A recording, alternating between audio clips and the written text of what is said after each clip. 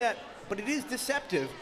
None of those hard corners are particularly hard corners. Everything on there is squishy, like, you know, like taffy.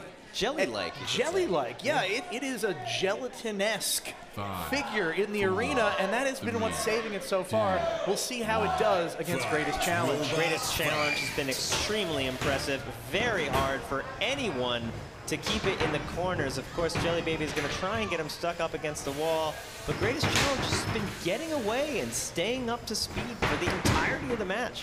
The size and the amount of energy in the spinner of Greatest Challenge, or I should say in the chassis of Greatest Challenge, makes it really hard for a control bot like Jelly Baby to stop it. And if it can't stop it, it cannot control it. 100% of the 3 pounds on Greatest Challenge is spinning. 100% of it is the weapon and also the armor. A great use of weight, multi-purposing there.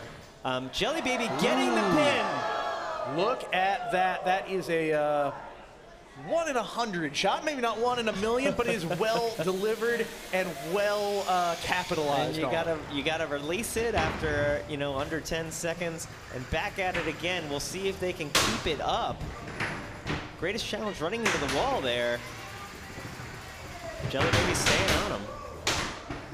Greatest Challenge ping-ponging off the walls. I think we'll see a little bit of a lift here at the end of the Give it a little pop. Pin count. There it is. There it is, yeah. Now, it's interesting. Pippity-poppity. Greatest Challenge is a really difficult robot to flip up into the air. Because it's hollow in the center, you don't get a good angle on that flipper arm. Not a lot to grab onto. If Jelly Baby could get the right angle, they may be able to prop him up against the wall, but it's going to be tough. They've just got to maintain this aggression, keep getting these pins, and not take any damage.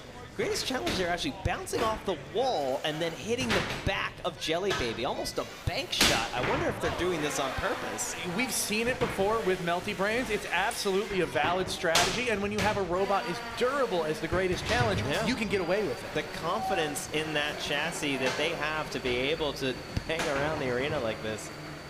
They just keep going. A great pin from Jelly Baby. And they are lined up for a good flip here. Good. Just not enough force. I just want to emphasize again to our viewers at home, for a control lifter bot to have that much energy in each one of those lifts and nearly a flip, it's a very unusual design strategy in the 3-pound Gotta say, so far this fight is going better for Jelly Baby than any of Greatest Challenge's other opponents, and they are stuck on a divot in the floor. We are gonna go for an unstick as the, no, we may not get to an unstick as the arena. We are, yes. So this will be going to the judges, but just barely. Looks like 1/2 of the drive on Greatest Challenge is down. I'm only seeing one wheel. They are both spinning. There we go.